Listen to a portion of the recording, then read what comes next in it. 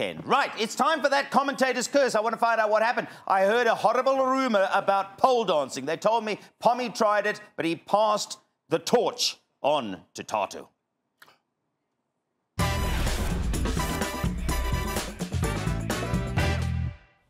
So I'm finally nominated for Commentator's Curse. Thank you so much, Julia Stewart. I appreciated J-Lo, and just my luck, I got out of the 3 options, pole dancing. Me and pole dancing. So I'm gonna try it. I'm excited, I'm nervous, really scared I'm gonna hit my head, but there's World Champs in October, so maybe I might just represent South Africa. Who knows?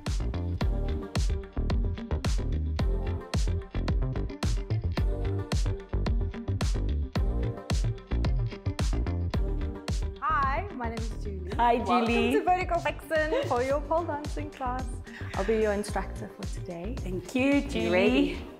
Yes, I'm ready. So we're gonna do a little warm up. Okay. Okay, just to make sure your shoulders are mobilized. All right. And then we're gonna play.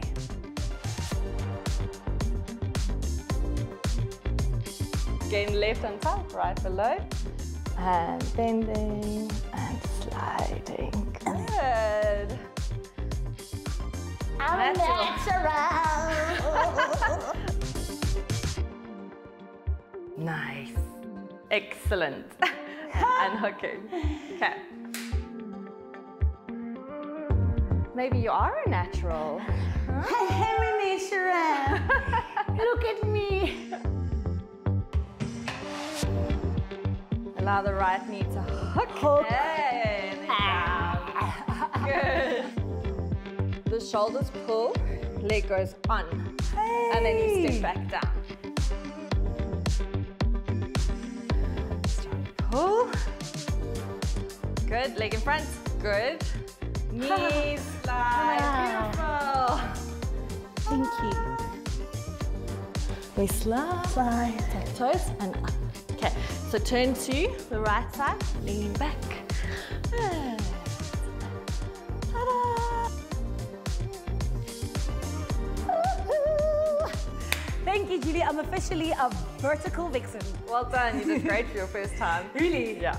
All right, cool. All I'm gonna say is, Julie, this was very difficult. Kudos to all the athletes out there who actually do this for a living. I will not make worlds by October. Give me 3 more years. But I'm Thato Moeng, and that was the Commentator's Curse.